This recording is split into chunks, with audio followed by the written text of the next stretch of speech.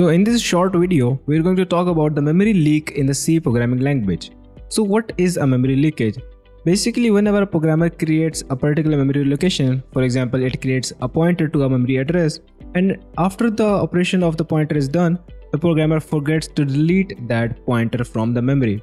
And while the program runs or executes, the memory is still consumed by that pointer even though it is not required. To demonstrate this, I'm going to create a file, include my stdio.h library, create my main function, and outside of this main function I'm going to create a void function and I'm going to call it demo. And this demo function is not going to do something special, it is just going to create a new pointer variable ptr, and then we are going to create a number variable and set it equal to 100, and then we are going to set the pointer variable equal to the address of the number variable, and then we are simply going to print out the value of the number variable using the pointer. So we can say the value of the number is as, and we're going to pass in %d and pass in our pointer variable with the asterisk symbol so that we get the value placed at that memory location. Also, let me add in a new line over here.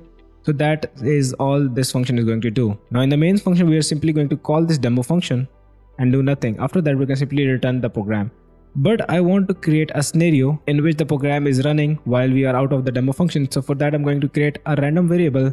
This variable is not going to do anything. It is just to stop the program from exiting. So I'm going to call this halt, and I'm then going to use scanf function to get some kind of value inside this halt variable. And I'm simply going to prompt that I am outside of the demo function. So if I save my program and execute it, I get the output as this is the value of the number from this function, and after that it simply prints out that I'm outside of the demo function. Now the reason I created this halt variable was to halt the exiting process of this program. Why? Because imagine that you're working on a very big program and you have gone through a function like this one which has a pointer that was used within this function. Now when the control was returned to the main function, this pointer was still inside the memory and it was still consuming memory space even though it is not required. Now such scenarios are known as memory leakage in the C programming language.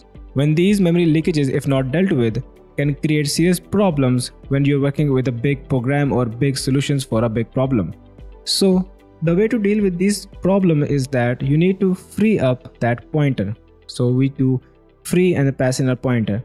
Now this free command is not included in the standard IO library, so you need to include the library which is include stdlib.h. With this you can deal with the memory leakages. So if I rerun my code, it is going to give us the same output, but this time around we are sure that there are no memory leakages or this pointer is not consuming memory even though it is not required. So that was it for memory leakages in the C programming language.